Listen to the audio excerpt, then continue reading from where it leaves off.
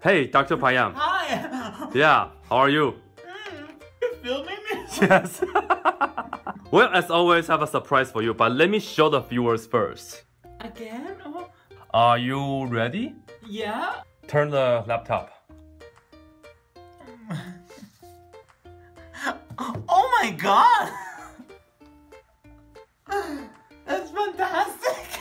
That looks like a really attractive version of me. Yeah, one of the subscribers did this for you. Thank you! Yeah, his name's Ibrahim. Yeah. Thank you so much. Be sure you follow him on Twitter. Yeah, okay, we'll definitely. Yeah. Oh my god, look. No, it looks Not so only good. you, and with Oreo too. Yeah. Wow. It's like Mark Ruffalo. I know a lot of people, they confuse me for Mark Ruffalo. So. Wow. Yeah. You're surprised, huh? Yeah, no, for sure. I was like, what surprise does he have planned this time? Yeah. Cool. Alright, we'll film some videos later on, yeah? What's the plan for this year? Oh, lots of linear algebra. Excellent. So I'm teaching linear algebra this quarter and advanced linear algebra next quarter. Oh, just like upper division? theory, upper division. Good. Yeah, Are you vector spaces. And Are you ready for it?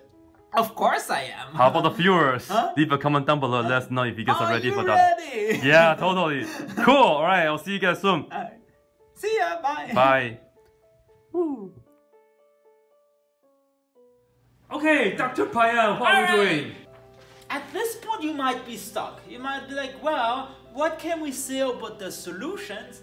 And in particular, we don't have a pivot in every column. Today, we're gonna do something really cool. We'll figure out if a matrix has an inverse without even calculating the inverse. But the cool thing is, in this system, there are actually infinitely many solutions. Very nice. How cool is it? And all the other fun stuff that comes with it. Alright, just another quick surprise. Ooh, Rittersport! Yeah. Today we will find the inverse of a matrix.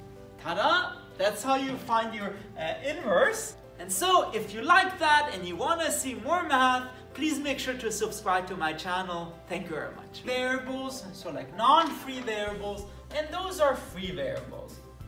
Yay! Woo! Dr. Peyam.